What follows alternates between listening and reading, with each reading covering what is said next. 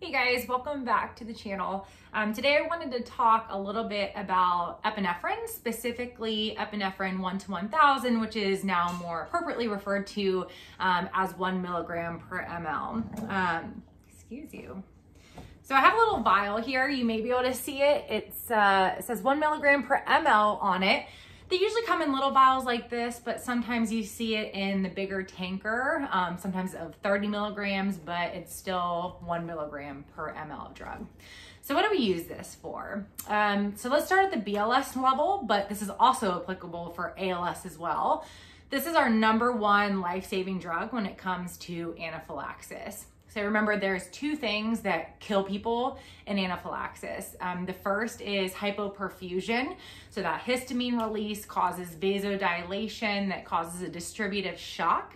And the second thing is airway constriction, whether that's from upper airway constriction or bronchospasm in the lower airways. Epinephrine solves both of those problems. It's an alpha agonist, which means it squeezes the tank, causes vasoconstriction, and helps us perfuse better. It's also a beta 2 agonist, so it will help with bronchospasm in the lungs. Those alpha properties will also help with vasoconstriction when it comes to laryngeal edema, swelling in the upper airway. But again, will also help bronchodilate if there's wheezing in the lungs. So that brings me to my next point, that this can also be a life-saving drug when it comes to status asthmaticus, right? Because sometimes our patients are so clamped down that you may actually hear a silent chest, right? Which is super ominous. If they have so little blood flow, so little airflow that you can't even hear wheezing anymore, that's a bad day, right?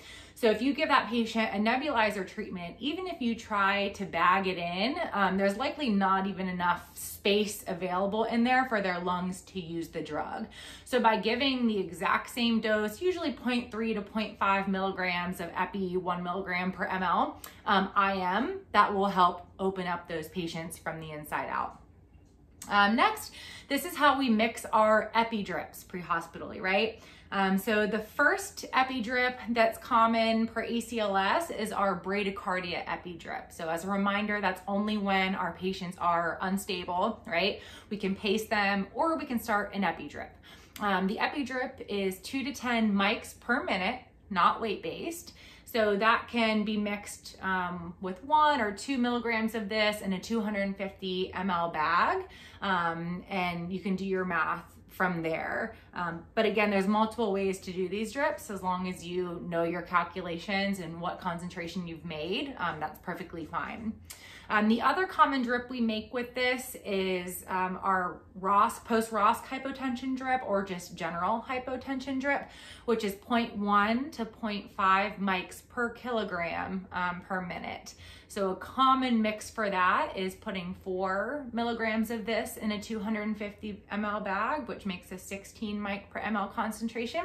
It's pretty adequate for most adults, but again, there's multiple ways to do this. There's no right or wrong answer as long as you know what the math is that you've made.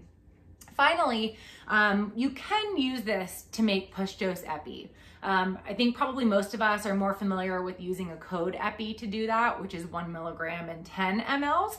But you can put this in a 100 ml bag, which gives you 1 milligram or 1000 micrograms in 100 mLs, which equals 10 mics per ml, which is the exact same concentration that we want our push dose epi to be. So if you draw that out of your bag into a 10 cc syringe, that gives you a nice little push dose epi. And then if you need to follow it up with a drip, then you already have a 10 mic per ml concentration made that you can use for a drip as well.